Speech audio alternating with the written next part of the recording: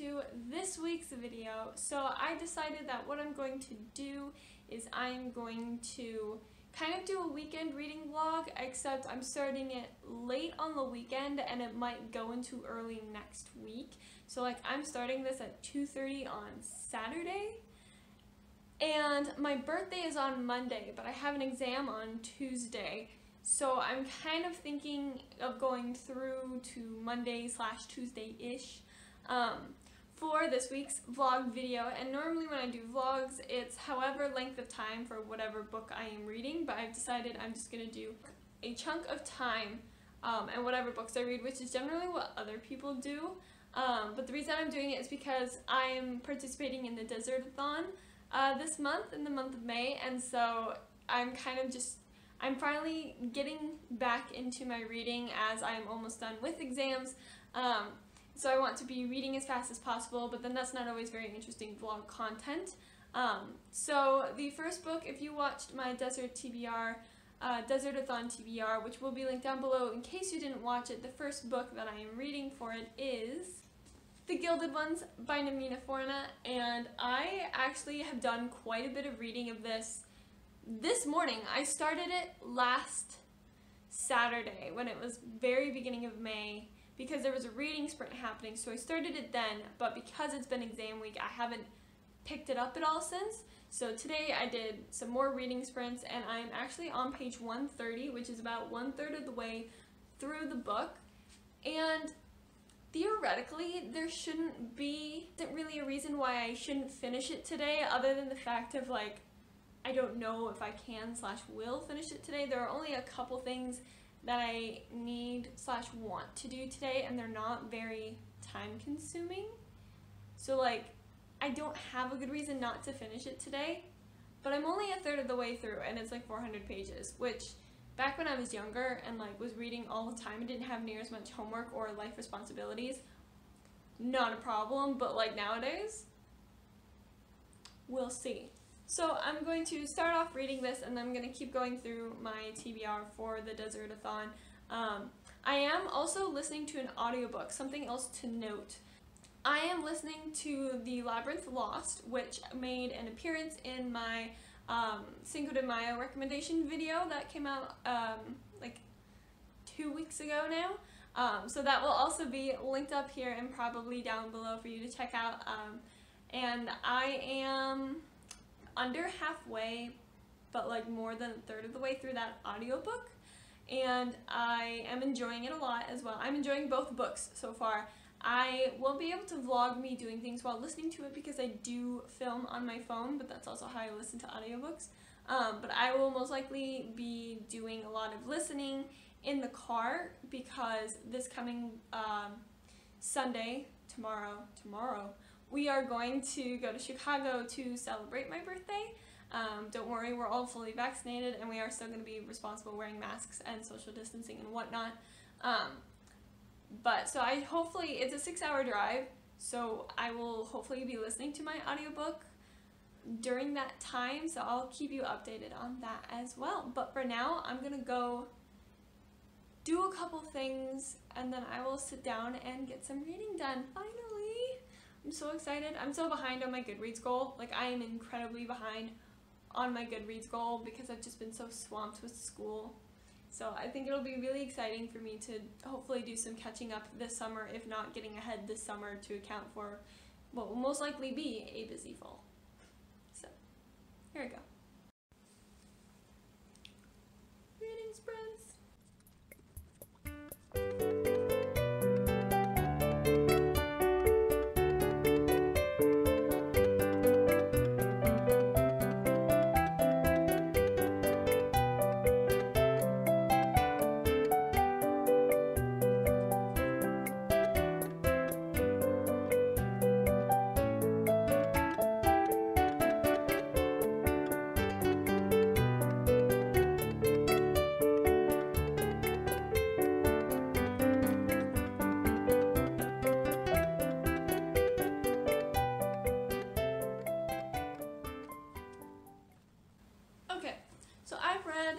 Chapter, so I'm only like page 138. I've read 8 pages, but I'm really really enjoying this book. I do want to say there are some triggers for violence, a little bit of gore, like death. Like they kind of die over and over again.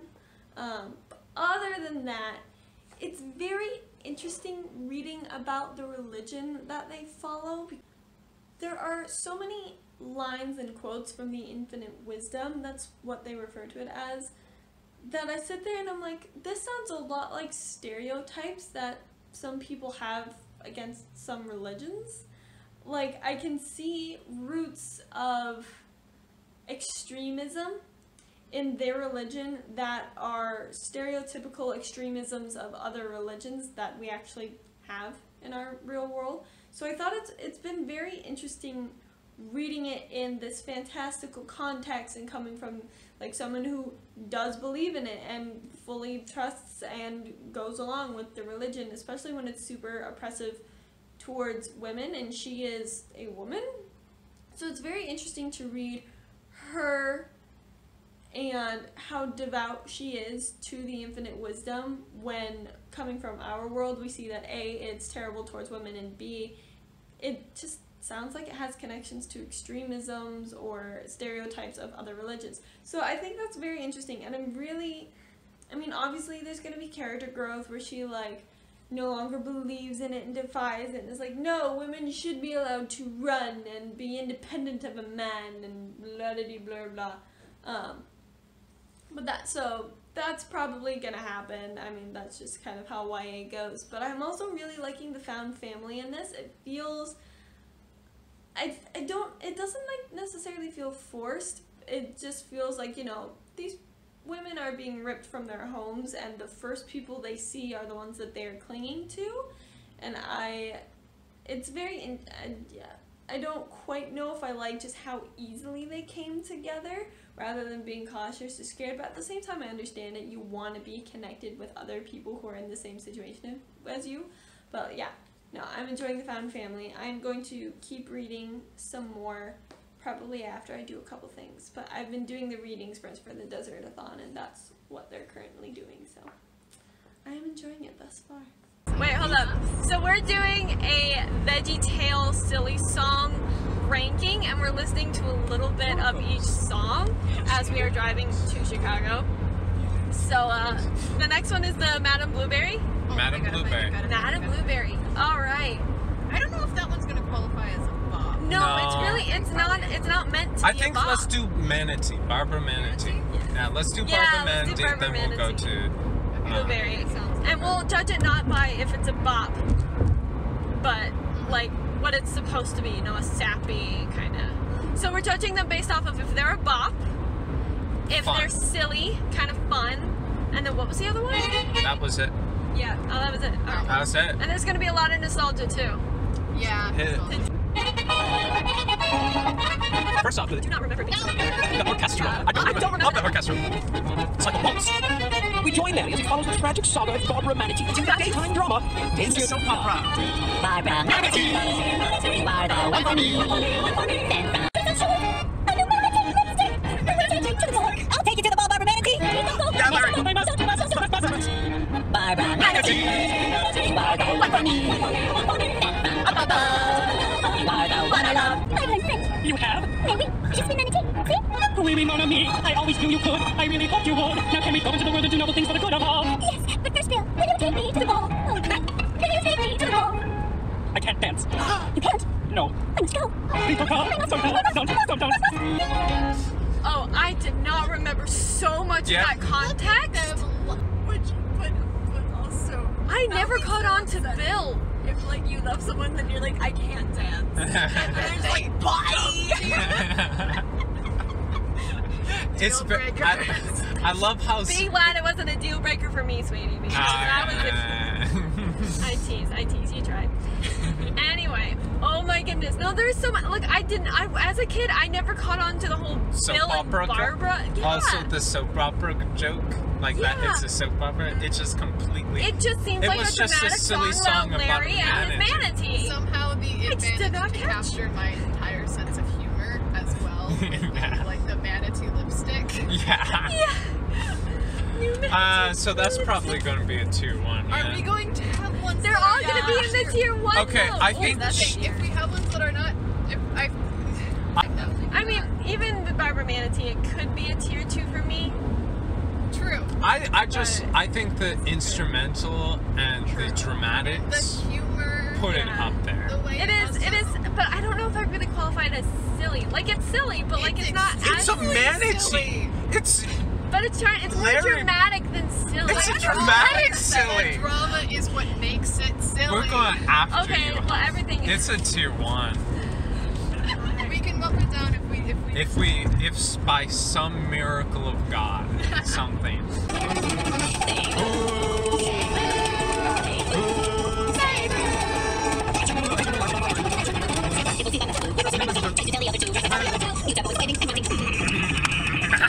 I set this joke up. Why is the sand signal sad? It's like a new water or aluminum. This is quite disappointing. I'm going to have to speak to Bob about this. Oh, look, a table. Wait, that's a water buffalo.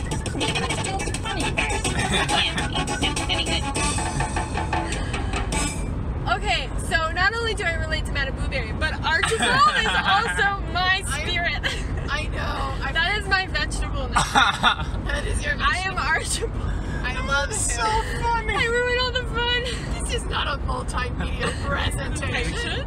Because it's made of wood or aluminum. Is the Musabu successful in portraying the imminent danger? Why is the sad Sabu sad? Can we tier 1 just for Archibald? Tier 1, baby. Archibald is tier 1. That's what we should name it instead of the Tzatziki. It's This song is also Archibald. good though. Oh, true. No, you are correct. I can't go that low, but It took a yes. little bit of time for the song to actually like kick in. But Yeah, but it was worth it. It was But it was setting also just itself so up. silly. And especially with the, oh, it's me at the airport. It Oh, was it's me in a bullfight. This is me fighting a bull. This is me and the bull. That This is me and the bull. cousin. And That the bull's honestly cousin. had like some serious like office energy. Yeah. You know? Like, True. I get that. really. Yeah, that's it. That's all you need, Laura.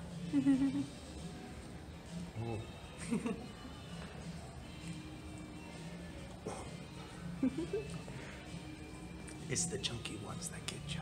Oh, God. Because they get stuck in the back of your throat. And then they burn the back of your throat. You feel like a dragon? Need that coffee right about now. Is coffee cold or does it make No. it way worse? It's not good because it's hot.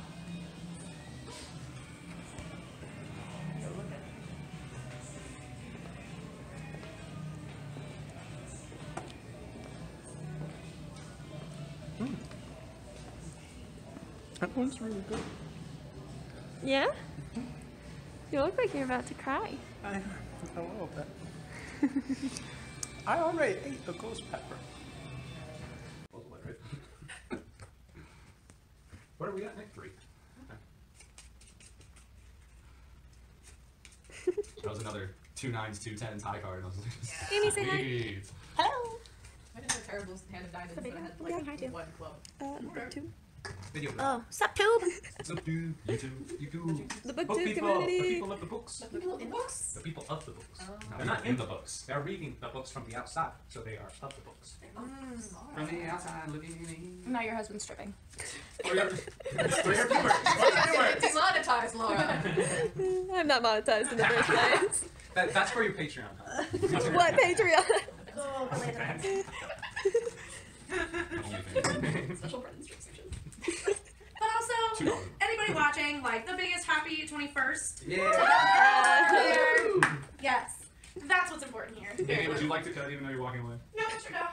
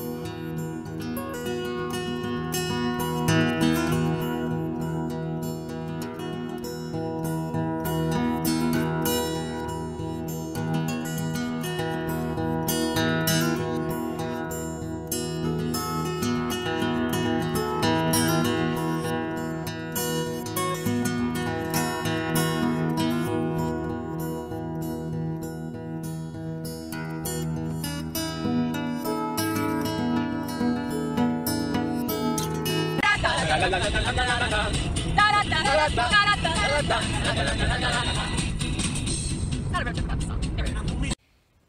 everyone, thank you so much for watching. So I'm sorry that this vlog was very like scattered. Like I didn't do any introductions before any of the clips that happened, like verbally speaking to you, and that's because I felt really like kind of self-conscious honestly filming in front of my family. Like not just obviously I did film with them a little bit like you see them in the clips, but like me talking into a camera. And so I didn't do a lot of filming. I really didn't do a lot of reading either because, well, I had a lot of fun on my birthday weekend. I was not expecting to read a lot physically anyway, but I didn't get to listen to my audiobook at all because I couldn't find my headphone converter for my phone, and I couldn't find my Bluetooth headphones right before we left. So the only way I was going to listen to my audiobook was out loud, and no one wants to sit in a car for 10 hours while I am halfway through an audiobook. Like, yeah, that's something that I did with my parents all the time. My parents would be reading a book, they'd be halfway through, and we'd listen to it on a drive. But that's not something that I could do with my husband and friends who are not big readers. So I did not get any reading done this weekend. And this vlog is probably going to go up late because this is Thursday morning. So we are back home from Chicago. I had a blast, as you could probably see and tell. I guess that was just a weekend vlog that didn't really have much to do with reading. I hope you guys still somewhat enjoyed it. But I promise we'll get back to some reading because now that I am done with school officially, I will be able to read in the mornings before I go to work.